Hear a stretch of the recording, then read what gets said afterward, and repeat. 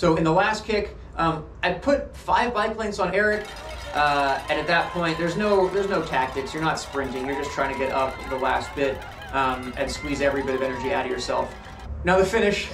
All right, you have to do a Zapruder-like analysis for the final. Really, we're talking 10 meters. At 10 meters to go, I know that I've won the race, and then I see a man crossing the street. Now, to be fair to this man, there's a lot of people who are hiking up there. It's not just like a bike race. It's not a closed environment. And, you know, he probably just had a tough workout, a long day. And we're up at kind of altitude, 6,000 feet or so. This guy somehow missed everyone with the cowbells and the phones and the shouting and the cheering. And there's a, an announcer. He missed that, and he just crossed the street directly in front of me.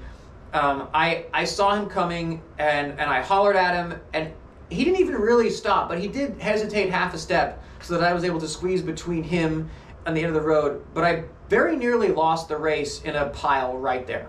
So that was a little adrenaline rush for me. I get through it, and you can see me in the next second. You can see this clip that I'm shaking my head in frustration.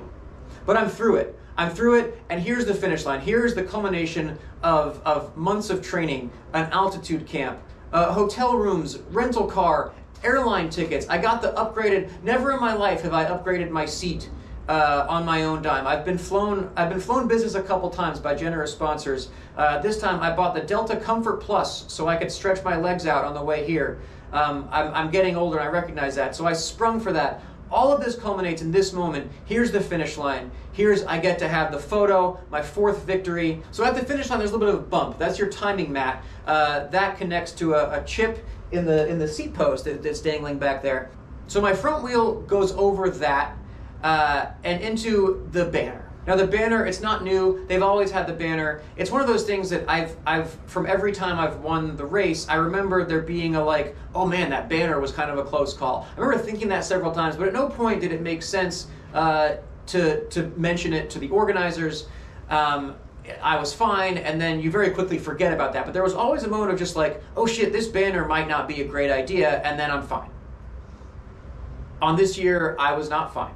I still don't have a clear answer of how the banner was supposed to work. I think that there's Velcro in the middle of it, and when you ride into it, you're supposed to break it. That explains why the people on both sides were pulling at it so hard. They were trying to use the force of me going into it to break it for that split second so that I could freely ride through. If it wasn't meant to break, I imagine that one of them was supposed to let go, or both of them were supposed to let go, and I was to ride a little further with the banner draped on me.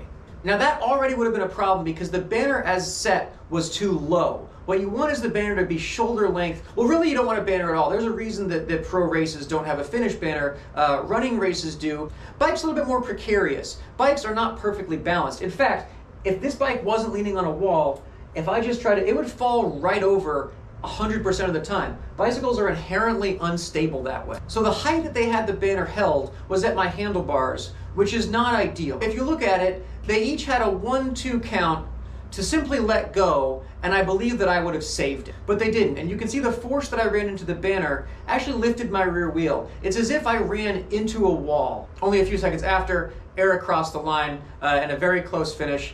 So me, I'm laying there, and the volunteers, or whoever's holding the banner, immediately apologized.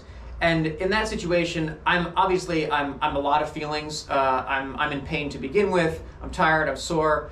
But my main thing, rule number 11, I don't want to be a dick. I run bike events. I know things happen. I know volunteers are volunteers. A volunteer should never be criticized. I kind of just walked away, and to the people, if they happen to watch this, shit happens. It's okay. I do believe I fractured my wrists. That's going to heal also. I don't have any real problems. It's a bike race. This is a thing that I signed up for. And here's my reminder that my suffering is, as always, completely voluntary and not real suffering. There are people suffering in the world. Please click below to my No Kid Hungry link. Every dollar they turn into 10 meals for kids who need it. This is an important time. Food insecurity is up in the United States. Summer meal programs are critical.